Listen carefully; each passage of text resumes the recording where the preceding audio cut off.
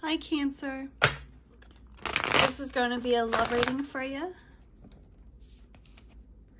This is for anyone who has Cancer in their chart, Sun, Moon, Rising, and Venus. What does Cancer need to know in their love life for their highest good and only their highest good?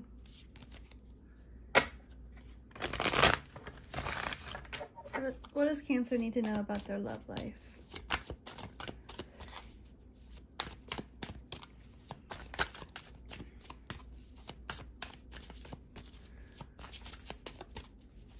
What does Cancer need to know for their love life?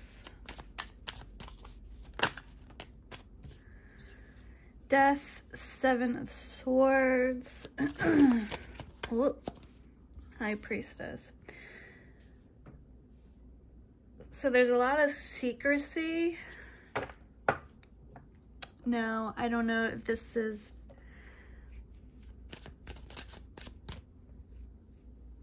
an ending that you don't know about, or secrets that cause an ending. We'll see. What does Cancer need to know?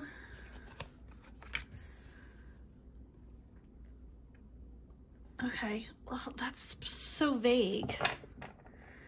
We're going to clarify. What is the death about? Why is death here? Could be dealing with Scorpio. So we have Gemini, Scorpio, Pisces, Leo. Lovers. Okay, what else can you tell me about death?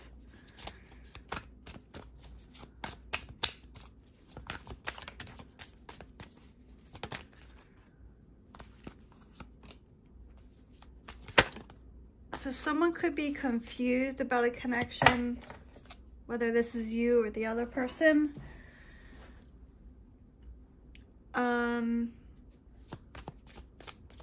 There could be a choice involved. Oh gosh. Knight of Pentacles, Star, and the Moon. Huh.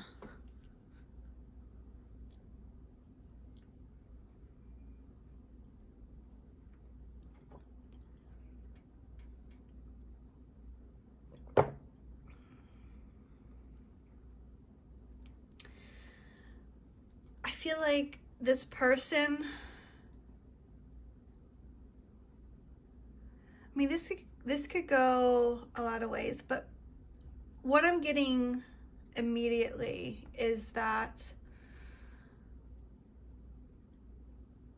this person could be confused about making a decision, whether it's between two people,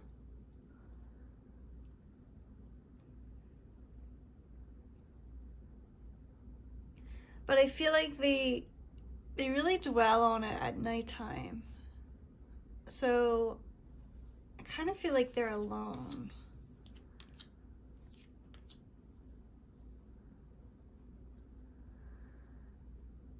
And this might have been going on for quite some time. I don't know. It's a little weird. Seven of Swords, the Emperor. Okay. I'm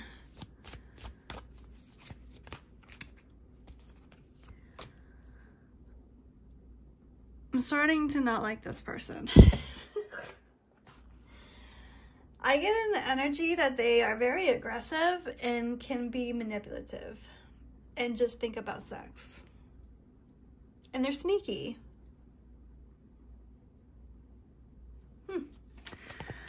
But let's keep going because I need to know what... Oh, Hierophant. I don't know when that flipped over, but...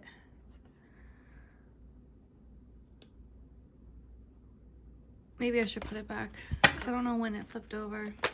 Oh. So not the Hierophant. Oh my goodness. The High Priestess could be telling me that you already know what to do about this situation. It's your intuition. Listen to your intuition. I feel like the universe is sending you signs. You might have to look at it from a different perspective. Yeah, I'm kind of feeling like this connection is not the best connection.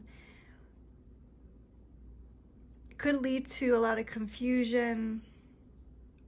They kind of just want this connection for the attention, especially when they're lonely at night. They're kind of like the type of people that send you the "Are you up?" text. I don't know why I just got that. It's awful. I'm so sorry for laughing. It's just sometimes the energies just bring me back to my own experiences, you know?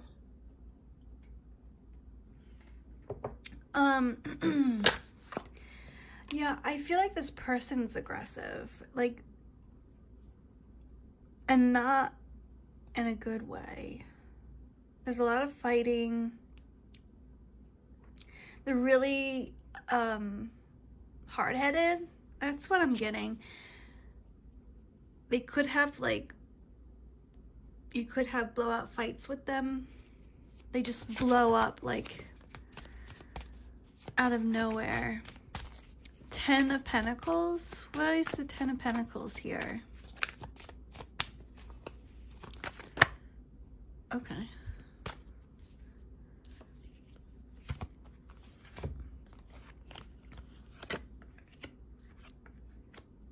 Yeah.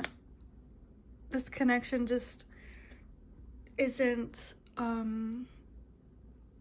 it's not one that will create a stable life for you. You need to focus on stability.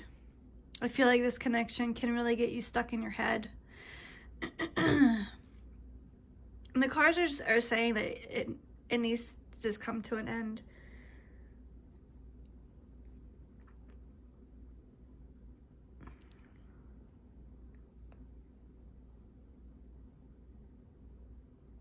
Sorry, it's not that great of a reading, Cancer.